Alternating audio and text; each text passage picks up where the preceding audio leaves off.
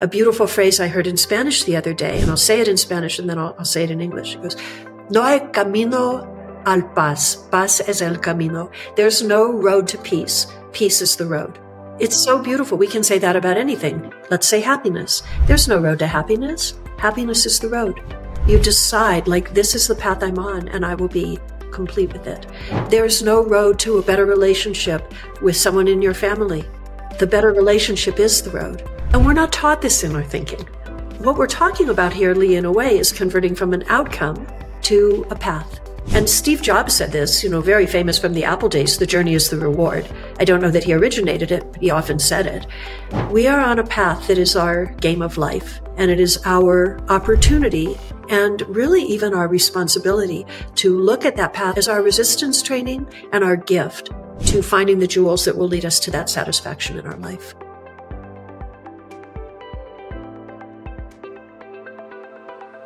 Welcome to the Show Your Value podcast, where we explore the art of value creation in three macro buckets: material value, emotional energy value, and spiritual value. I am your host, Lee Benson, and today I have a very special guest with me, Ellen Petry Leanse, an acclaimed Silicon Valley innovator, former Stanford University instructor, TEDx speaker, and published author. Ellen Petry Leanse works at the crossroads of creative and scientific inquiry. Her career at Apple established her as a digital pioneer and the catalyst of history's first online connection between a technology company and its users. Continuing on this course, she challenged assumptions as an entrepreneur, as a leader at Google, in venture capital, and as a global innovation advisor. Ellen is the author of The Happiness Hack, a neuroscience-based guide to life satisfaction, and the originator of popular Stanford courses, including The Neuroscience of Creativity and Innovation, and is a globally followed keynote speaker. She contributes articles on ethics, leadership, functional neuroscience, and gender equality to publications including Huffington Post, Business Insider, Inc.com, CNBC, Self, and Women's Health. Today, after decades of leadership, success as an entrepreneur, and time as a Stanford University instructor, she blends her unique professional experience with deep knowledge of neuroscience and human behavior. Her podcast, The Brain and Beyond, it's about awakening audiences to time-proven ways of leading, living, and maintaining mental wellness. She maintains an active Buddhist practice and is the mother of 3 adult sons. So, Ellen, thank you so much for joining me here today. Thank you. I think I gave you the long bio. Okay, well, there's a lot there, and I'm always fascinated with human behavior and how all that plays out. And I don't think very many people really think about that, very intentionally. And I did, as I mentioned earlier before we started, I listened to the audio version of your book about a week ago, and then I went through it completely again last night and took several pages of notes and questions and things to talk about. And there's so much in the book to think about. And the first thing that came out is like, well, where would you start? But even before that, why would you start? What would be, what's the value in starting down this road of being more happy? So if we could begin there, what are your thoughts on why this would be so important for people to even start here? Right.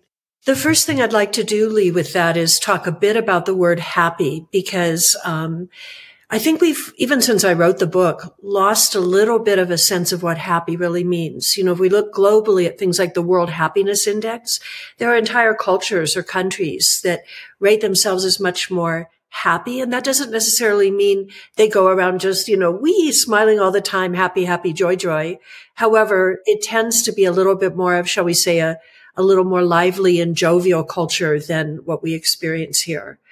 As you know from reading the book, happiness can take one of 2 branches. There can be the dopamine-fueled happiness of sort of pleasure or momentary satisfaction or success on a goal, achievement of something like, wow, what would it be like, okay, dopamine-fueled happiness could be, oh, I got 300 likes on my Instagram post, or wow, I parked in front of a parking meter that had already been paid. Like those are the momentary sorts of happiness that we seem to increasingly chase in our culture right now. So it's sort of cause and effect related. Point A leads to point B. It's quite linear, and that serves the dopamine, motivation reward cycles. Real human happiness, the type we see in very happy cultures or in deeply happy people, is about a certain sense of alignment with intention or with life purpose. These people find value in life in a feeling that's more like what we would call satisfaction than it is what we'd call happiness. Those neurochemicals, the neurochemicals associated with satisfaction, a feeling of alignment with intention, being on track with purpose, are a little bit more associated, well, maybe more than a little more associated. They're more associated with the right hemisphere and neurotransmitters, neurochemicals such as serotonin, for example, which is sort of the like, I did it sort of feeling. It's not a spike in the same way. It's more of a flow. Yeah. And, I've always thought of this topic as I probably can't be happy all the time. That's unrealistic. But I always think of it in terms of fulfillment. If I had a most important number for me, it would be my internal fulfillment quotient. And is that rising over time? But the happiness piece, I do hear people say, if you're not happy all the time, something's wrong. And that doesn't make sense to me. I believe I can constantly grow fulfillment. But talk about that. I think there's a big difference. You should write a book about happiness because you've nailed it, Lee. You are so right. There is a baseline sense that humans really flourish when they possess and cultivate it. And that is a sense of satisfaction or fulfillment. Fulfillment is sort of what I mean when I say alignment with intention. There's something that is values-based, that matters to us, that is what we feel is sort of part of who we are. And it becomes our practice to always move toward that. And being happy all the time, especially when we look at the way we currently define happy, is probably not either realistic or healthy because of, the motivation reward chemicals associated with that happy, joy way. And, I nailed it, something like that. Those, when they break down chemically in the body, they aren't necessarily things that are all that healthy for the body. So people out there might be thinking, wait a minute, why would we have happiness be something that if, in excess might not be that healthy? Remember, the dopamine is associated with motivation and reward. Reach up on the tree and grab a bug back on, in the ancient times. Go out and get that impala or bring whatever it is home. Motivation, reward, but not the types of things we can do all the time. A really interesting analog is in ancient human societies, generally speaking, hunter-gatherers, it turns out, and they're so amazing what science can show us these days, with the analysis of, molecular analysis of bone samples, fossils and so forth. But it turns out that about 80% of nutrition in ancient human societies came from gathering. And 20%, a very, very important 20% came from hunting. As I think about it, to me, that's probably the right balance of serotonin and dopamine. We should be on steady state, working toward fulfillment. Something difficult comes along, we have a hard time, we sink down, we're sad, we're angry, we're hurt, we're heartbroken, whatever it is. But we come back to, hey, this was great, something else made me happy. Our 80% should be a focus on our value. Right? Our spiritual value, our social value, what we mean, how we matter in the circles we care most about. And then also, of course, the creation of value in our life, which is it's a lifelong steady build. But those 20% big, happy moments, those are more like what you hunt than what you gather. Yeah, that makes a lot of sense. And it, kind of back to this foundational, why is it important to even start down this road and figure it out? Again, I don't think, to your point in the book, very many people really think about it intentionally and really work on it in a very, very mindful and intentional way. What would be the value if more people got on this road and went to, why should they even do it? Mm-hmm.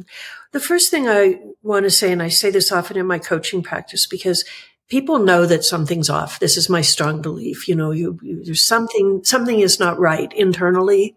And of course we could talk about the external world, but many people feel something's not right. And they can be very self-deprecatory, very self-critical about, I don't do this or something, or why am I not more mindful or something like that? I always have to remind myself and others, how could we be? We were never taught these things. These were never upheld as important in our culture, in our values or society. It's happening a little bit more now, but mind you, our early childhood minds shape what we believe is real in our life. That's what creates our systems of beliefs, of biases being mental shortcut to speed processing time, help us make decisions faster. So how would we know any other way, really, in fairness to all of us? Go over to Bhutan and people know another way, and through their whole lives they're happier. They've been taught this. It's been nurtured in them since they were tiny children. But let's come back. Why does this matter? Because it's a super important question.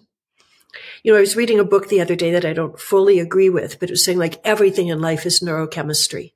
So materialist neuroscience believes that it's like a machine. The computer analogy is it's a really good analogy for the brain until you tell a materialist neuroscience or ask a materialist neuroscience, oh, that's great. Makes perfect sense to me. Where's it plugged in? Every computer has to plug into some sort of power source, right? They don't like me very much when I pull that one. But yeah, right? The brain works differently in different emotional states or scenarios. So when I am feeling satisfied and fulfilled, I have a little bit more of an all systems go opportunity in my brain for it to map across, many places, many synaptic pathways and functional areas of the brain, because every part of the brain functions differently. And I am able to access more of my brain when I am in a steady state. The minute that my switch flips to time pressure, to someone looking over my shoulder, to someone telling me I did a bad job, to having ambient stress for other reasons, certain parts of the brain are limited neurochemically. It's fascinating, actually. What I speak about here is what many people title like even a mini fight or flight response. And in any sort of stress scenario associated with the fight or flight response, which is actually a little bit different than many of us have been taught, but talk for another day. The amygdala sends out chemical signals very quickly into the brain that vasoconstrict, meaning they constrict certain veins in the brain, reducing blood flow to the prefrontal cortex, which is the home of our highest human cognition. This is the place where intentional thought, values-oriented thinking, long-term, to some extent long-term. The right hemisphere also does a lot of long-term, but really like if-then scenarios, on the other hand scenarios, thinking about our impact on others. This is where we become very mindful, right, of the way we want to think in the world. This all gets cut off when we're hungry, tired, afraid, lonely, stressed. Said pretty much everybody at this time and place. I mean, we can look at many of those things almost as epidemics right now. Stress has been named by our wonderful Surgeon General as loneliness is an epidemic. Many people report stress. I'll bet there are people, it's the day before Thanksgiving holiday in the United States today, or, what we call Thanksgiving holiday. There are many people out there who are probably beeping at each other and making hand gestures, trying to get to whatever they need to go out and buy or do today, right? All of these things are part of our life, and we have to accept everything affects the brain. You read in my book, and you can tell I love this stuff. Your brain is a survival technology. It exists to keep you safe and alive. And in order to keep you safe and alive, it is going to look back on everything that has allowed you to survive through the history of your life, which it has documented with exquisite precision. And it's going to tell you, keep doing those things you've already done, because the evidence is in, you're here. This will keep you safe and alive, which is what makes change hard. Which is what makes waking up and going, wait a minute, this doesn't make sense anymore. Your brain doesn't have any evidence that new and novel thoughts or intentions or new ways of thinking will serve you staying safe and alive. Now, there's some good brain hacks we can do for that, but we can explore those if you wish. And my biggest takeaway from this part of the conversation, in the work that I do, I'll lead meetings with, it could be 8 or more CEOs in the room, and we're all about creating more value for each other. And if something pops into my head about something I just figured out somehow is going sideways, all of a sudden that becomes a distraction. So you're making the point that the fight or flight part of the brain, for all the reasons, can easily hijack and completely take over being present and ultra creative and everything else. So some of the work that I do is pushing that aside, understanding it, being fully present here. There's nothing I can do about it, but that's something that takes a lot of time to actually get fairly good at. But you really make the point of it's designed for survival to take over, but it's taking over for the wrong reason. And so how do you nailed it. How do you figure that out, right? You're right. There's nothing in our evolution that allowed us to separate a threat to our survival, to differentiate it from a threat to our sense of self, to our identity, to our ego, call it what you will. So, I'm going to answer your question because there's things that we can do. I'm only going to modify one word that you said. You said something like it takes a lot of work to correct that. It's so natural. It's so easy. This is why I call mindfulness remindfulness. We simply have to remember, and you already have the math on this because I told you, when we vasoconstrict, we reduce the blood flow to the front of the brain, which means it gets less oxygen. So the easiest hack in the world is to take a breath. Bring in one breath. You're adding more oxygen, a deep and intentional breath, one inhale, adding more oxygen to your bloodstream. So right now I'm breathing. It's not intentional. Something in my medulla oblongata is firing right now and keeping me breathing, all of that, something in the midbrain.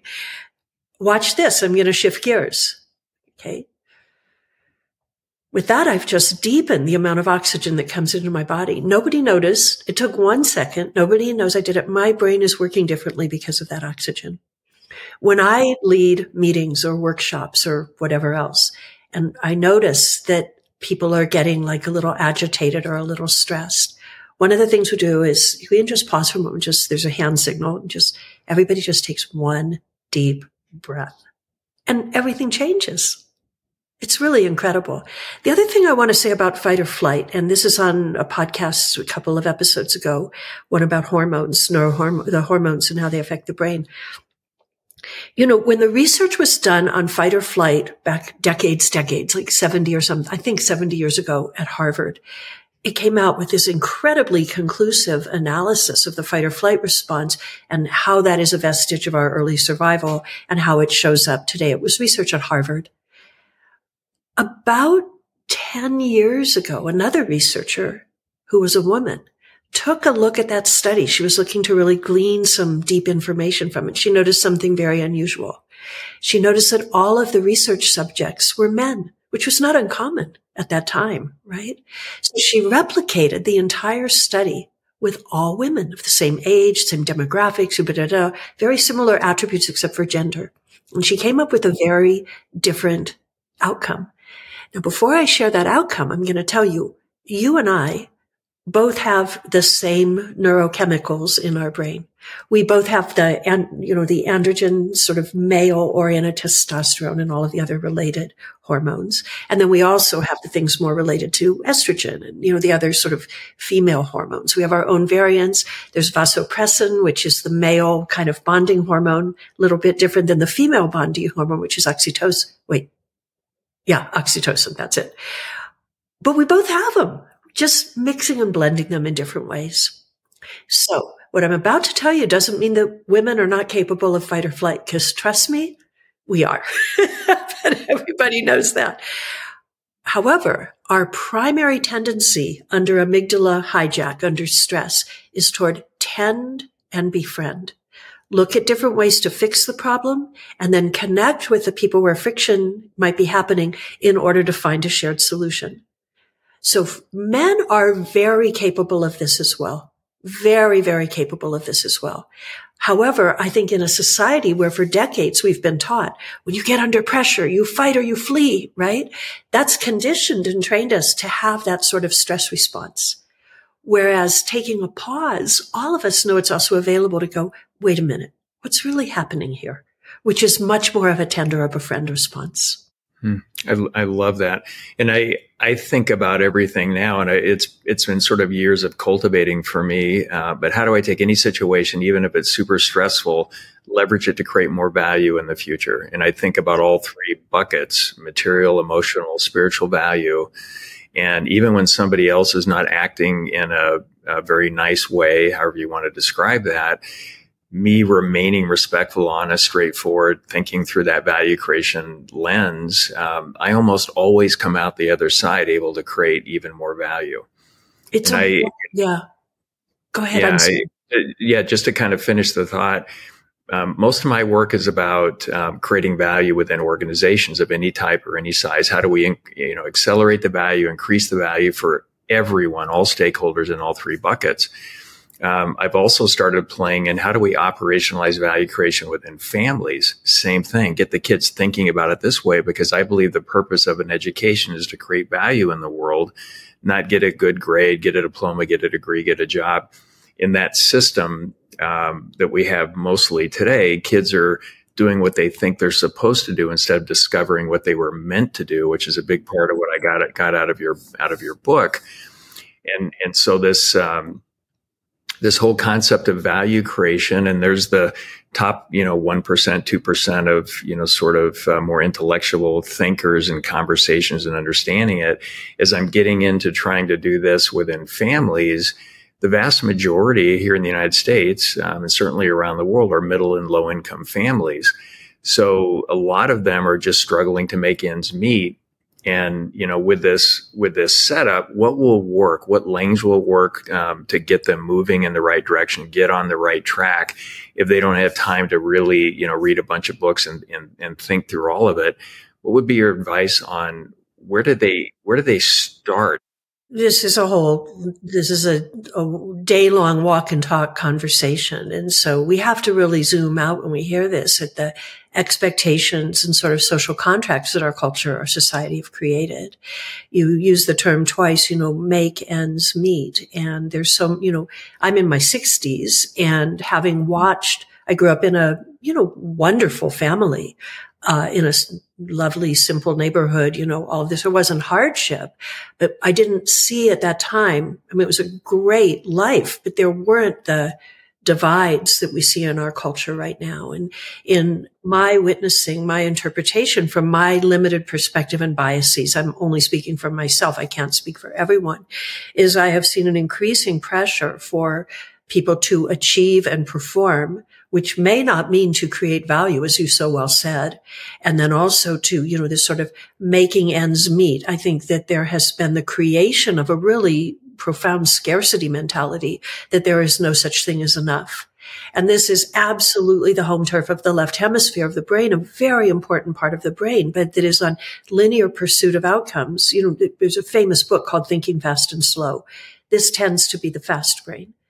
And I love to say this is the left hemisphere. This is the right. I don't know if, Zoom flips these things around or whatever, whatever cameras flip them around. Okay. The left thinks it's right, even when it's wrong. We are meant as humans to have balanced brains. And every long surviving human culture had active practices that, we don't have, to teach people to cultivate balance of the mind, so that over life we created a sense of perspective and wisdom that is not valued or conditioned or taught in our society. So we're fast thinking right now, and that is inherently, I need something I don't have. I like to talk about this hemisphere as more, mine, now, new. And this has been increasingly, I would say, psychologically and culturally elevated in our culture, even on my watch, in my lifetime. And then our increasing reliance on the dopamine motivated loops of reward and of motivation and reward in technology stimulates those same systems in ways that break down into stress hormones. Very interesting. But also that, dopamine is the neurotransmitter. It's the chemical of addictive behavior. That there's never enough. So I believe in our culture, this has been really cultured in. And then because the brain will do more of whatever it's doing right now, which maps to, well, if she's using her phone all day, that must be what it means to keep her safe and alive. I'd better keep her doing it, right? This is what we've been roped into. Now, I skirted your question, though. And so, but here is where I would begin. You talk about value. It is my strong belief that in corporations, in any system, in families and individuals, the creation of value begins with values. What matters to us? And with all the noise and the stress, and you can take this as neuroscience as well, all the noise and the stress, the prefrontal cortex, which I mentioned earlier, really is about our highest and most intentional human forms of thinking. I think is sort of pretty largely dialed down or offline in our culture because of the amount of stress people are under. And so a family or an individual or even a company, one of the companies that I'm working with right now is young, scrappy and hungry and kind of likes it that way. They don't stress themselves. They don't want to grow too fast. They're slow and steady. They're creating value for all of their employees. They have happy employees who want to stay and who contribute highly. They're not on a chase, right? They're gathering. They're not hunting. And for them, it's working, but it's values based. And the first value is one about how they interact with other people. The second value is one about their impact on the environments that they influence. This is what matters. Yeah, well, it seems to me that's where they build that internal fulfillment, satisfaction, and feel better about all of this and happier even a higher percentage of the time. What I'm also noticing in some of the low and middle income families that I'm tracking as we're trying to operationalize value creation within families, and I wrote another book with my co-author Scott Donnell around this titled Value Creation Kid, The Healthy Struggles Your Children Need to Succeed, is that a lot of them, even though they're struggling, food prices have pretty much literally doubled or more here in the last 3 or 4 years. They seem to be happier to me. And I think it's because of the connectedness. They're not on this treadmill trying to, more and competing over there so much. It's like, this is what we have. This is a family. We hunker down. This is what we've been dealt with. This is a struggle. And they seem to be happier. And I think it's your whole point in the book about connectedness being maybe one of the most important, if not the most important factor in happiness. So talk about that a little bit. You are so right. So families that are connected, and very specifically families that are intergenerationally connected, tend to flourish. Our metric in this culture, in this country, is primarily economic wealth creation, right? And you speak about this in your work, that it's only one of the forms of values. But maybe you had the chance to see a Netflix series that's called The Blue Zones. Did you happen to hear of this? I haven't. I'm going to write that down. I'll synopsize it for you. It's absolutely wonderful. So the guy who went in to do the series was just terrific. He'd been a competitive athlete and he was really interested in well-being and longevity. And so he looked at the blue zones, are the places across the planet where people live the longest. Right, where people very often older than 100. And he went in to go, and I think his motivation was primarily to find, okay, what do they eat that allows them to be so healthy and so forth? When he went in and he started looking around at these blue zones, he saw a lot of there's a lot more than longevity going on. There's a lot of mental health going on. There was not the same levels of I won't name them, but the common aging associated mental health concerns and physical health concerns. They were not present in these cultures in the way they're present, even in our younger people in our cultures.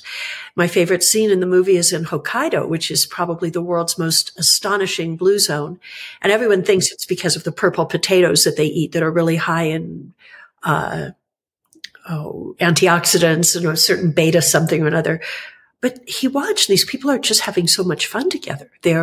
First of all, the elderly people, they're out there gardening every day. They get down on their knees, they dig in the earth. It's just what they do every day to nourish themselves. They have family members come over. They live in close proximity to each other. They don't drive for an hour and a half commuting to work, right? They're connected.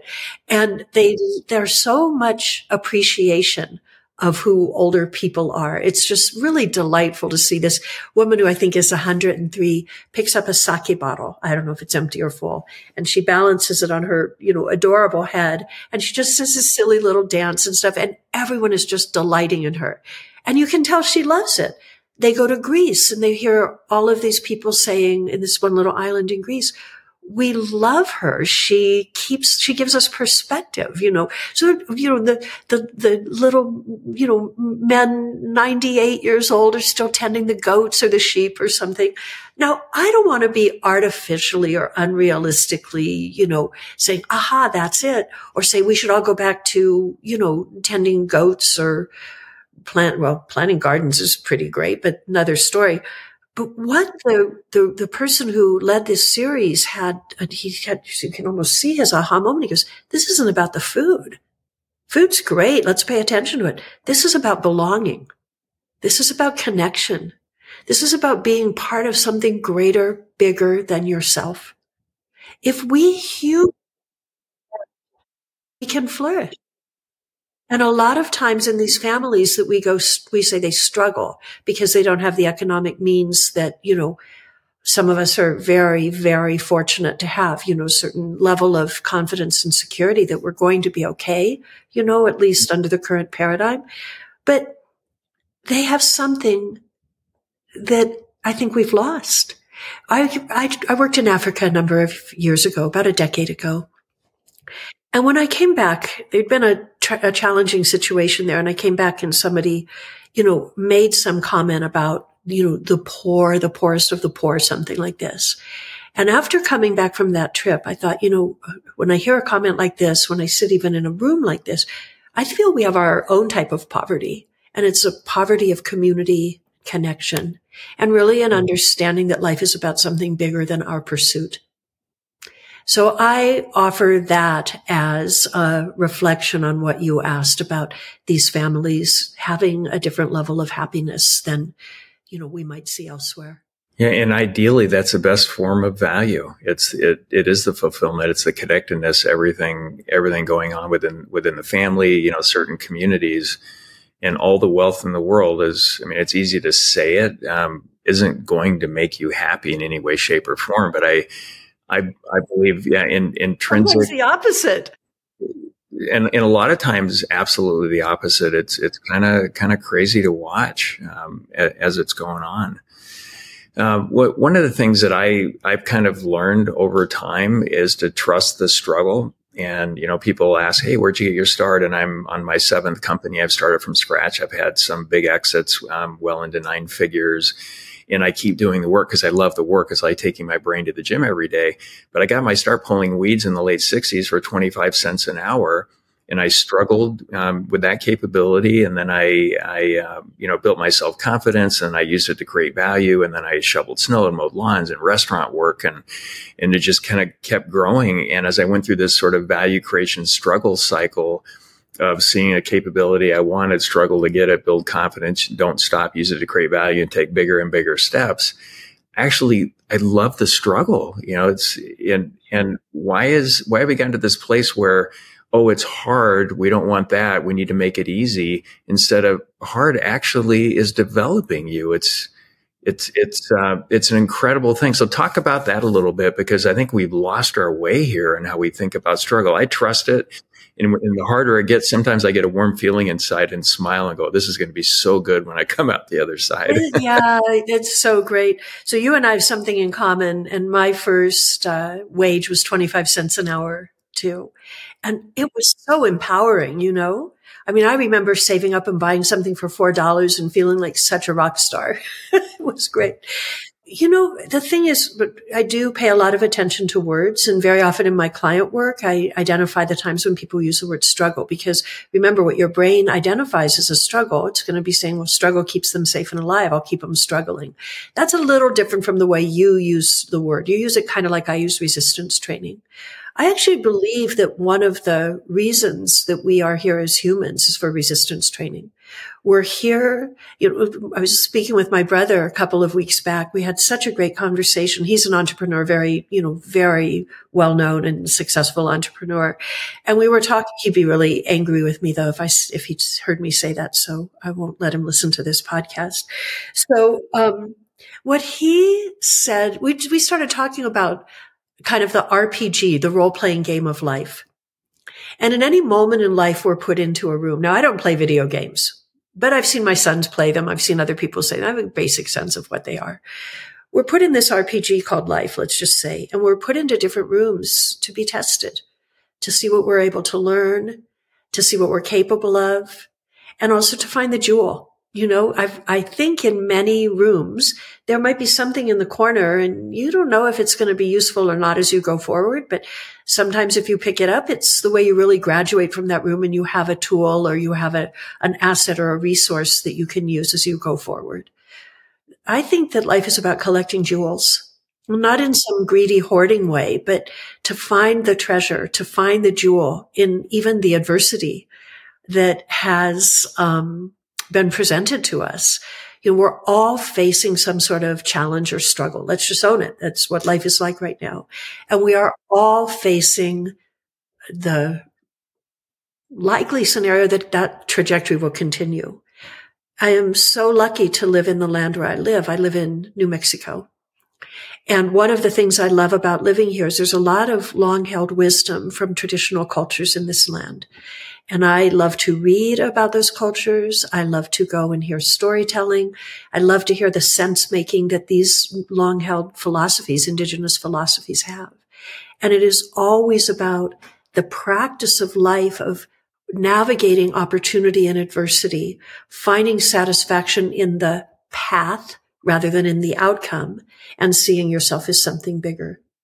A beautiful phrase I heard in Spanish the other day, and I'll say it in Spanish and then I'll say it in English. It goes, no hay camino al paz. Paz es el camino. There's no road to peace. Peace is the road.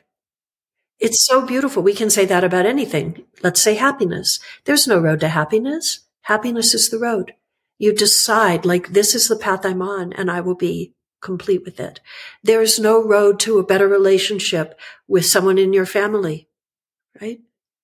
The better relationship is the road. And we're not taught this in our thinking. And so what we're talking about here, Lee, in a way, is converting from an outcome, right, to a path. And Steve Jobs said this, very famous from the Apple days, the journey is the reward. I don't know that he originated it, but he often said it. We are on a path that is our game of life. And it is our opportunity and really even our responsibility to look at that path as our resistance training and our gift to finding the jewels that will lead us to that satisfaction in our life. Yeah. I mean, I like the option of intentionally choosing to enjoy and be most fulfilled from what I'm doing right now, the journey, if you will. And if we can't be happy with that, how will we ever be happy? Because there'll always be a next step we're looking for. And so many, folks have talked about that concept, but just saying intentionally, I want to be on the happy path. I'm not going to be on the skeptical, cynical path off to the other side. Cynical is the neurochemistry of that. That's where our polarization is. That's where a lot of other things are. This is where we categorize and classify. Right, wrong, black, white, nice, mean, whatever. Now, that said, this is really important. I go through times where I'm bummed out. I go through times where I feel like, how is this all going to make sense? I definitely face obstacles, I'm a human like everybody else. I have learned over the course of my life, and I would love to offer it to anyone who is earlier in the course of their life, just to be with those times and breathe with them and to remember nothing is permanent.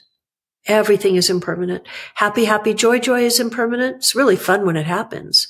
Really feeling down and feeling the weight of the world, it's all impermanent. We have to come back to the path.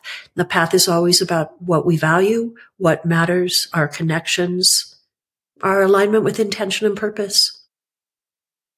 Yeah, I think a lot about as I cultivate, myself to create more value in the world. I think about virtue and I think about mind intent and my purpose for being here, I think foundationally is to spread this whole concept of value creationism in the world, communities, individually, all of it. But to me, it's elevating human consciousness, starting with my own. In other words, the more stuff I figure out, the more value I can create in the world, the easier certain things get. However, when you're on that road, I notice a lot of sort of emotional, I'll call it resistance training now going on, because that's where a lot of my struggle will be, really, digging in and figuring that out. And I just love what happens over time as I keep going through that. And I go in and out of sort of being happy. But I think our mind intent, what are we really trying to accomplish? Is it creating value, or are you elevating consciousness, figuring more things out, whatever that is? And then try to practice everything. And this is how I think about real virtue, because I think, unfortunately, a super high percentage of the world are more in the virtue signaling camp than they are the actual virtue camp. And that if you practice real virtue, you're leaning in to create value in the world intentionally. And at the same time, I look at it and say, I have to be leaning in equally to push things back that are taking value out of the world, micro to at scale.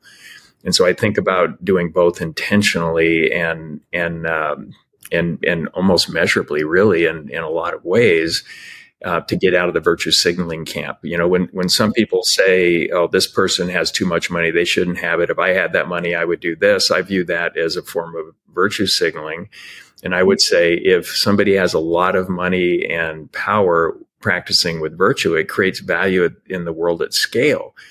So this is kind of a bigger thing, but that's how I think about it. Virtue and mind intent around elevating human consciousness. What are your thoughts as I kind of go through that? This is what I've been working on. Yeah, it's a wonderful articulation. And what came up for me is when you talk about, intent, virtue, and consciousness, those are all inside all of us, right? The potential for that is all inside of us. When we're signaling, you even hear it in the word, we're doing something so that something on the outside, not the inside, is affected or blamed or changed. I think it's really useful to reflect on what is really happening inside and then how that changes as we put it outside. And so much of what the left hemisphere does, I like to say, that phrase, it's just when you're a hammer, everything looks like a nail. Well, I'm a hammer because I see everything through the lens of how the hemispheres are out of balance. That's just my way of looking at it. I won't say making sense of the world, but witnessing the world. That doesn't always make sense to me. But really, all of these things where there's more show than there's go, when there's reactivity, when there's drama, really, like we could so get into that. All of that is about externals. It's about trying to find our place in a world around that is confusing. And by the way, in a world that's only getting more confusing, in my opinion, that game is going to get harder, which is why what you're talking about, alignment with intention, virtue, an understanding that human consciousness is here to rise, because I believe consciousness is here to rise, maybe not only human. All of that is internal. It's a funny thing. When we leave our house to go out into the world, we tend to make sure that the burners are turned off and that we brought the things that we're going to need. We take care of what's inside before we can go out to the outside. At least that's what I've seen work better. I think it's the same with ourselves. Yeah, the stronger we are on the inside, the less the outside can impact us. If it's extrinsically motivated, and I look at kids today and how many TikTok likes did I get? And am I part of this club or something else? Yeah. And if they could make their primary, pick the language that works, but primary identity, purpose, drive, the value they create in the world, all of a sudden their identity around externally motivated things like I'm a sports star or I'm this or I'm that. Now, if something were to happen where they couldn't be that thing anymore, it wouldn't matter because internally they're creating material, emotional energy or spiritual value, and they just shift it a little bit. Mm-hmm. I also think it's a really interesting theme that there's so much to explore there. But when I think of value, I often think, what is this? This is me speaking as an elder now. It wasn't always like this for me. I think there's been a shift in what is the value I create in the world, which is my own impact and agency and, my own experience, to the value I can offer to the world. As we look at, an aging process, there really are changes that come across that become more of being of service and of offering something to those who will follow. And so my way of seeing the world is much more about an offering than a creation. And that might sound a little subtle, yet I think it's really important to know that there are different ways that we can be of value in our lifetime through different chapters in our different seasons of life. Okay, I love that. And that drives by far within me the biggest increase in fulfillment, internal satisfaction, and all of that is, getting this, I call it win-win value creation out into the world. So I'm being of service, I'm offering things. I kind of go out into the world and develop everybody appropriately given the situation at any point in time to elevate emotional energy, which to me is the scarcest commodity on the planet. When it's running on 9 or 10, the most my precious. arm could fall off. I've got another one. I'm good. If it's running on 0 or 1, I get a flat tire and it runs my whole week. So I think even though I've done really well on the material side, I think the emotional energy piece is probably my strongest value creation superpower in, leading teams and, passionately talking about what's possible and engaging everybody in productive ways of getting there. I want that to be a lot more infectious than dwelling on or admiring problems in there. So to your point, I feel the best when I'm doing that, when I'm of service, or however you want to say that. I call it, sort of creating value in the world, and I want to do it at scale. Make value creation cool as a culture in the United States and then the entire world. I don't think we're even creating 10% of what we could be creating because of, I just say flat out, really poor leadership in governments around the world and a lot of larger companies. But what if value creation became cool? It became the culture, and everybody latched onto that. That would be just absolutely incredible. I'm not sure the best way. Do we have a bunch of leaflets we drop and say, hey, please do this, it'll be better? Yeah. Oh, that's really funny. So a really neat way to think about what you said is not that would be, but that will be. Because I think we're at a tipping point where we're realizing that what's gotten us here will not get us there. And the methods that allowed us to exploit some short-term pursuits. And, we have to look across the whole lens of human history. Short-term can be a couple hundred years, couple of decades, whatever. It doesn't only mean next quarter. But our short-term thinking has caught up with us. And I don't like to say, however, I do say, we're living in a world that is shaped as much by unintended consequences as it is by anything else. We are dealing with the repercussions of things where short-term thinking is showing now its dark side. So in offering value to the world and creating value in the world, what I really heard you speak about, Lee, was the sense of generosity and really a sense of sort of interbeing, where we come to an awakening where we realize that all of our actions are of consequence, and that if we think through the consequence beforehand, we may act with more responsibility, generosity, accountability, a higher offer to the evolution of human meaning that I know everyone longs for in their heart. I really believe that. And then the other thing we do is we start working together in a more connected way, where we see ourselves less as individuals. Right now I'm doing some research on the rise of individuality in American culture, very specifically in our culture, or Western culture, because our culture has become, largely through technology, I think the most influential culture on the planet. And the rise of individuality you really, based on the research, takes a huge upspike after World War II. And you see this in the way that we developed houses, in the way we even started serving food. I mean, it's just so, my portion for me, was, as I said, I've been lucky to travel at different parts in the world where even, people eating from a collective plate are symbolically and subconsciously interconnecting in ways that we get our Happy Meal in a bag or whatever, and that's mine, right? So, but the thing about individuality is in the early 60s, there was a Time magazine cover story that was called The Me Generation. And so this me-ness that we have conditioned and culture and created in our society is a very big part of what you're talking about. And coming back to the generosity of interconnection. And now I have to be true to myself because I say, hey, it's all here to teach us, right? It's all resistance training.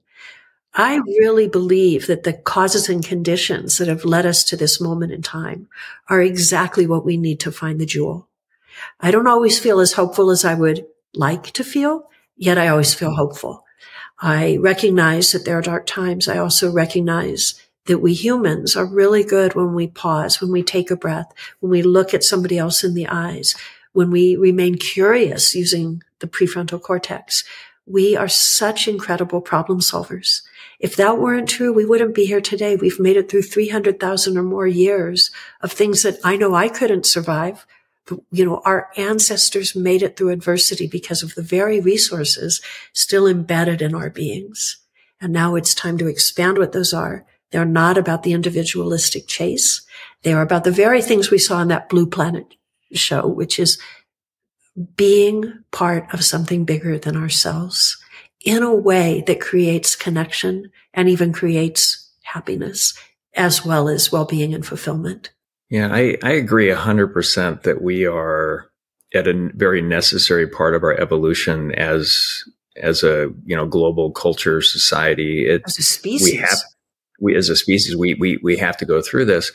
I've always believed, and I still believe it today, that we can protect and strengthen both the individual and the community. And the way I am, I think about the term selfishness. Every time it comes up, it always has sort of a negative spin on it. But I believe everybody does what's in their best self-interest for this life or the next life. So everybody by definition is selfish, but are you win-win or are you win-lose? And the way I approach the world, let's develop everybody, let's create value everywhere we can. I don't expect anything in return. But what's happening as a side effect of all of this is it exposes me to opportunities, way more opportunities than I otherwise would have. And then I can choose to play or not play in those different things. So I'm protecting and strengthening myself as an individual. But also I see this huge value in community. So I think about both, and we're probably saying exactly the same thing, but how would you, yeah. I really agree. There's a beautiful saying from this land. It says, together we rise. And, every individual, first of all, everything we do affects everything. It's, this is like the butterfly effect is kind of real, So we have to remember we are of impact. So how do we intentionally want to be of impact? I do agree with you. I don't see any negative spin with selfishness. I think it's been poorly branded, selfishness needs a rebrand. And even if it doesn't get rebranded, we can only do behavioral economics is all that we can only do what we feel serves us at the moment that we do it. That's just it's just part of the way we work. So, I think both are important. Getting the inside right with the individual grounding and the sense of intention, the virtue that you mentioned, the thrill to think that we are part of some adventure, some role-playing game, RPG of consciousness, where we get to find jewels, learn, have training for perhaps part of some bigger picture that we will never know what that bigger picture is. We don't know what's in the future rooms, that's the way it works. But then also using everything we've generated internally to be of connection and of service to something larger than ourselves. And that actually helps folks. Like doing these things, if somebody were to say, they're 100% money motivated, they want to achieve this or, level of wealth, being the way you and I are talking about it, in my experience, creates more material wealth, but it's also creating wealth in the other two buckets on the emotional and spiritual side. So it's always been interesting to me that they don't see that and therefore limit themselves significantly because they're just playing it primarily in one bucket. I've seen this time and again. And the thing is getting on the chase, which is the pursuit of material wealth. first of all, I have seen some people who I would consider like, oh my goodness, like, I mean, like, why, that type of thing. And I've also seen some people who really, really do it the right way, who don't necessarily meet that level of material success that they might have been wanting. So there's some luck in this. And I think that, they say luck equals preparedness meeting opportunity. I have been prepared for opportunities that I don't think have come to me yet, and may or may not come to me. I'm at the point now where that doesn't frustrate me anymore. I see it as a part of the dance of life. We're not in control of everything. However, when people are only chasing that material goal, here is something really important I've noticed. They never get there. There is something that they're seeking that they think the material goal will fulfill. But when they get there, because they're not emotionally or spiritually connected, grounded, whole, complete, aligned with intention, values-based, they think that that the problem is just they need to go out and get more money. And by the way, this largely is like how consumerism works as well. I mean, let's just name it. Like, I'll just buy that one more whatever it is, and then I'll be happy. No, that doesn't work. Wrong reward chemistry. So I'm 100% aligned with what you're saying and feel really glad that this message is coming to the world in your voice and in so many others that I believe are starting to get it. What's gotten us here will not get us there. Yeah, I think more of us like you and I think there are thousands and the numbers are growing, need to be speaking about this and helping others, kind of work through it. If you're going to chase something, chase internal fulfillment, but don't chase it, cultivate it and be happy with the journey and celebrate what's actually going on, right? 100%. And there's something I often say in my work. It's good news. 5% changes are huge. There's so many people who think they have to change everything in order to get it right. I think that's a reflection on how many false promises certain things in our culture, society, economic system, and so forth have given us. So you don't have to change everything. 5% change. If all you started doing was breathing before responding, taking one breath before responding, if all you started doing was really tapping into that innate birthright of being curious, like really kind of having some, before I say what is, I'm going to consider other perspectives, just really, I wonder what else might be possible. Just that beautiful curiosity, which is what I taught at Stanford, is really the art of curiosity. Another thing is if all we do is go out into nature, because we are biological beings that came up through, hundreds of thousands of years and millions before that in nature. If all we do is go out and really look at nature and get curious, like a friend of mine asked the question, nature, what will you teach me today? So, I might go out to nature and say, I might see the way the birds gather around the little, water pot I put out there for them. Oh, I see that some birds are simpatico with each other and tend to be together. I see that some don't get along. I wonder what that might teach me today. I mean, we become more porous to what this life really is. We become better at gathering what really matters rather than chasing one dangle out there that we've been told is the prize. I think the reason that we're reaching, so many of us reaching for that one prize, is because we have somehow received a message that this moment itself, this opportunity to be here, that's the prize. Yeah. Well, in the current system, I believe people are doing what they think they're supposed to do. Unlike what I said earlier, let's help them. Let's create a better system where they discover what they're really meant to do. I've got one other question before we wrap up here. And you and I believe, could talk for a week straight around all of this. This is so fascinating to me. In the book, you talk about the difference between loneliness and solitude. And what I notice about myself is when I spend time alone, 80-90% of the time I recharge, and it's incredible. And this whole concept of doing nothing, all of a sudden it's like this dot connection dance that I can use later that happens in my brain. And I feel like I get more creative and I write songs and there's all kinds of things that I do. But for some people, when they're alone, it takes them down a really dark place the majority of the time and they don't recharge. What's going on there? Mm-hmm. Well, the first thing we have to acknowledge is that every person is unique. We're all wired differently. The second thing we have to acknowledge is that human beings are, by definition, by biology, social animals. A significant part of real estate in our brain, at the very heart of the brain, the very center, is the limbic system. And largely it's about social context, social interweavings, and things that happen in the causes and effects with the way we interact with others. But I think there's a bigger issue, and in your words, you articulated it really well. Earlier in this conversation, you said connection. You spoke about the importance of connection. The difference to me between loneliness and solitude is that in solitude, we are connected to something that is of meaning and fulfillment and purpose for us, something that might be larger than ourselves. So if I were to walk you over right now, I live alone in a fairly remote area. Thank goodness I have family, I have friends, I feel like I do get to interact. But I'm here and for me to connect, I have the messiest table you've ever seen over there. I'm doing an art project. It is a solitude, a reflective thing. I am connected to something bigger, which is, I guess you'd say, the creation of what I hope will be beauty. I hope it turns out. But the thing is that I'm not alone in that way because I'm connected. I love solitude as much as I love interaction. I need a balance. I love having a balance of both.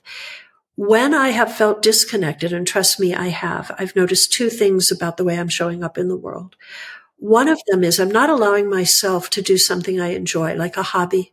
I grew up at a time where everybody had a hobby or more than one hobby, right?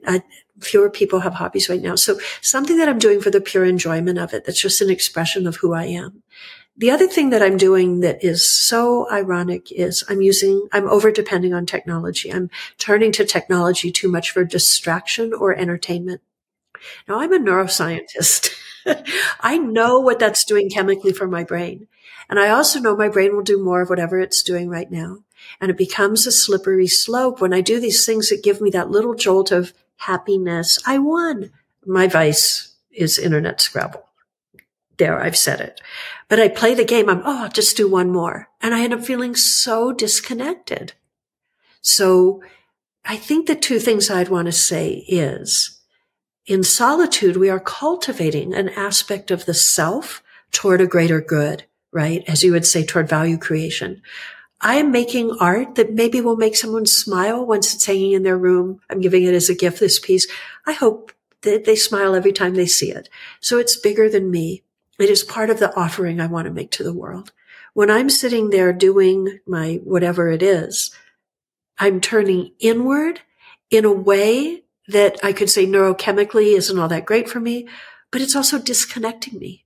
The irony is, and I say this in the book, I'm connected. And that was the big promise of all of this, right? You'll be connected, but we've used it increasingly to turn in. And I have to be fair to all of us, including myself, by saying some of the things that have happened in the last years, COVID, all of this stuff, it's caused a lot of us to habituate to aloneness in a stressful way. Yeah. 5% changes. 5% changes. My 5% changed with Scrabble. How shall I say? I've been Scrabble sober for a week now. And it was just, before I can play a game, I have to do 5 minutes of physical activity. Just 5. Go lift some weights, do some planks, stretch, turn on some music and, goof off or something like that. Once I do that, I don't want to play Scrabble anymore. Nothing wrong with Scrabble, but it's not my highest and best purpose. Let's put it that way. That makes sense?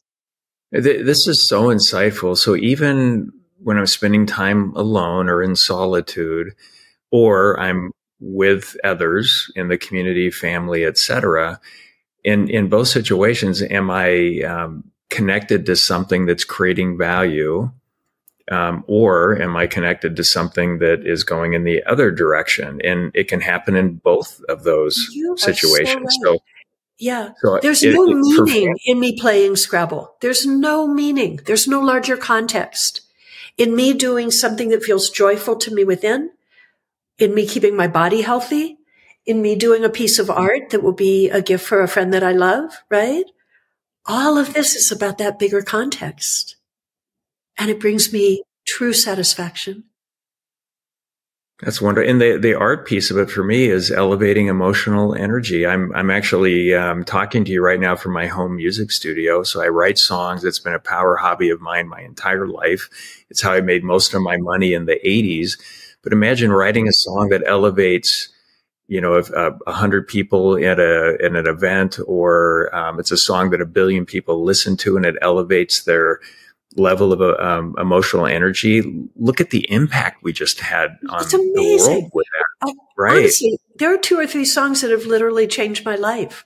So the creative gift that some person has, from within themselves, and I see us as all artists. We are all artists. We simply aren't taught, STEM learning. Don't even get me started, because science, technology, engineering, math, love them. They're fantastic, but they're all this. We have to bring in the steam of art and the creativity of it. We are meant to be creative and expressive problem solvers. And even if that problem solving comes out as a generous offering to the world through a beautiful song where, a little earworm phrase from it just keeps running through your mind in a way that actually helps you see something in a different way than you might have seen it before. What a worthy way to create value in the world. 100%, 100%. Ellen, if people want to know more about what you're doing, how can they reach you? Yeah, thank you. Well, first of all, I try to make that as easy as possible. So I'll bet you do an episode page or show notes, something like that for your podcast. We will at the end. Absolutely. Yeah. I think a really good way to start is through the Brain and Beyond podcast. And you don't have to start at the beginning, although a lot of people like to. Anyone who listens will hear, I definitely have my training wheels on as a producer as I began this thing. Don't lose heart. If you hear a few like shoes dropping in the first episodes, it gets better with time. Just the production gets better. But I think go in and take a dive on whatever the latest episode might be. Listen. If you like it, go back and listen to more. That's probably the best way to get to know me and come to find me, because I'm here for it all. Well, thank you. And this has been really insightful. You've helped me think a lot more deeply about this. And I could make a pretty good argument that this is probably the most important thing that all of us should be working on. This is incredibly important. Thank you so much for being here today. Much. I really appreciate it. Great conversation, Lee. Thank you. And thank you to all the listeners out there for sure. Loved it. So this has been the Show Your Value podcast, where we explore the art of value creation around material value, emotional energy value, and spiritual value. And if you receive some value from listening to this podcast today, please like it and leave a review. And until next time, go forth and create value.